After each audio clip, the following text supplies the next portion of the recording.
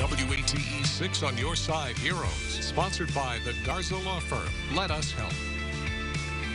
Who is your hero? We all have one. Well, a local mom sent us a nomination asking us to recognize her hero, her son's first grade teacher, Dana Sanders at Sturkey Elementary.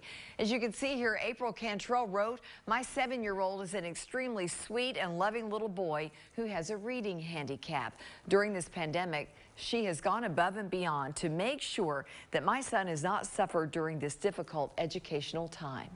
Well, let's meet now tonight's 6 on Your Side hero.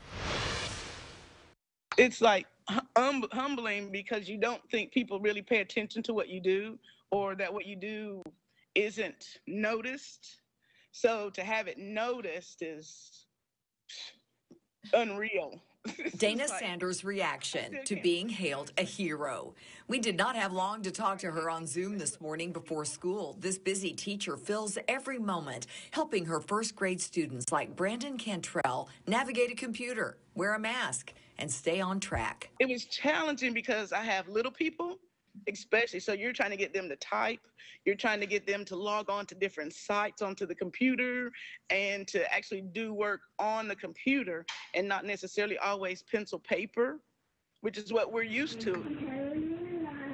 Brandon's mom, April, says her son is working through a few extra challenges in school. He did kindergarten twice because he's just a little slower in the reading, and he has a speech impediment. He has a little bit of a lisp. So when Sturkey Elementary went to virtual learning for a week here and there, April saw Dana Sanders in action online, making a difference, not only for Brandon. It was just a really good way to kind of get to see her and how she teaches and how she keeps a whole bunch of first graders on task.